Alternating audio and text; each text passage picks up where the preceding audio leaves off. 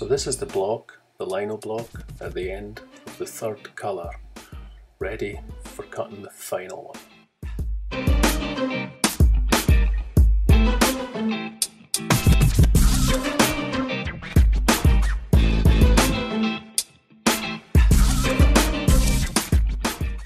So this final darkest colour is going to be just on the figure. And normally for this I would be looking at clearing away everything other than the figure, but I'm going to use a small roller to ink just the figure. So that means that I can ignore everything else on the block and just concentrate on the cutting on the figure itself. So as per the last occasions, I'm cutting away everything that I wanted to remain the previous printed colour, which was that grey, warm grey.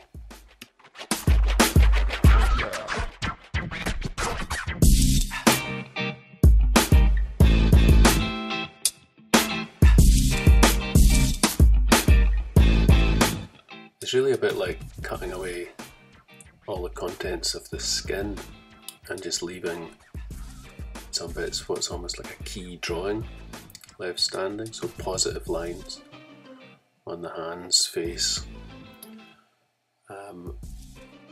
and then it should be good to go.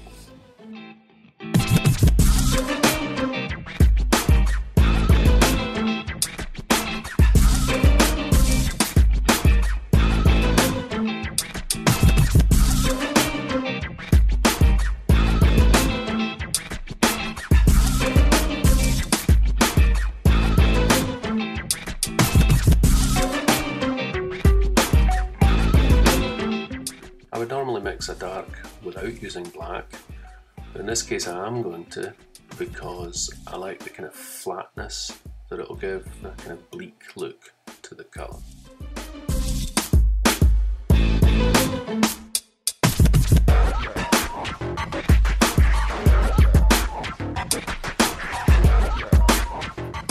So now the tricky bit, the local inking with a small roller.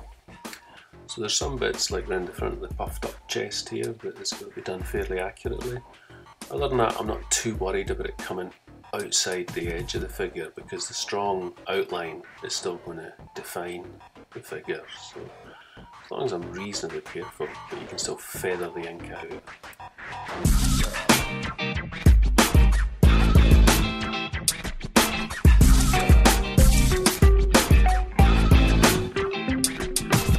Then, for the last time, into the press, hoping that it'll all work out and all put together.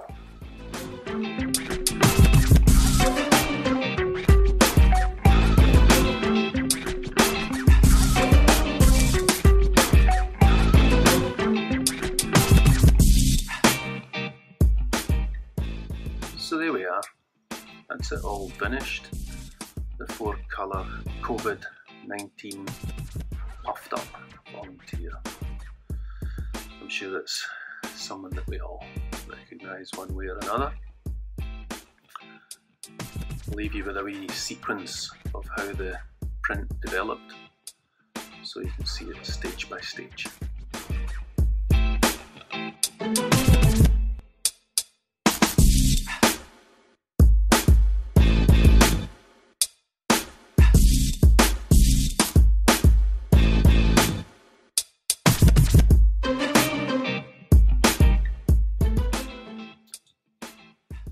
I'd like to apologise throughout this film for the state of my cuticles.